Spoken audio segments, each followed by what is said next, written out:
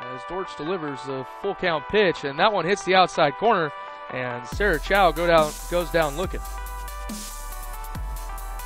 And that one hit through the left side, and that's going to score a run. Ashley Butera with an RBI single to get the first run home for the Wolfpack. 1-2 Purcell is hit right over Coons' head.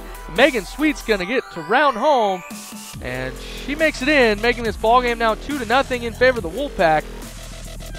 And the 0-1, a slow roller.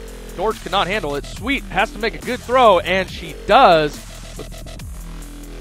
Dortch's 0-2 is swung on and missed by Brina Buttacavoli, and she goes down swinging. Another 1-2 pitch on its way from Dortch. There's that one, off-speed pitch, and gets Victoria Saucedo. And the 1-0 hit right through the left side.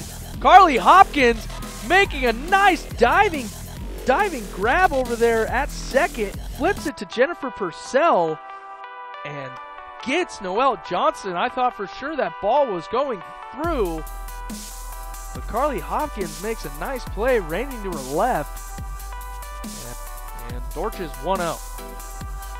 As that one hit right over the right side, Carly Hopkins makes an amazing play, robbing a hit and robbing some runs from the Aggies.